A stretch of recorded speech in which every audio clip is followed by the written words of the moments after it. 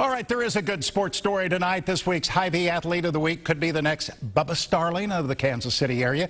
Junior wide receiver Monte Harrison helped Lee Summit West stay perfect last Friday night against Park Hills South. He scored 3 different ways: punt return, touchdown catch, and ran the ball in out of a wildcat formation. Oh, my. Monte also plays 3 different sports. He is our Athlete of the Week. Monte, on behalf of Hy-Vee and 41 Action Sports, I'd like to congratulate you on Athlete of the Week. Congratulations. Thank you. When I'm at wide receiver, I control the game better.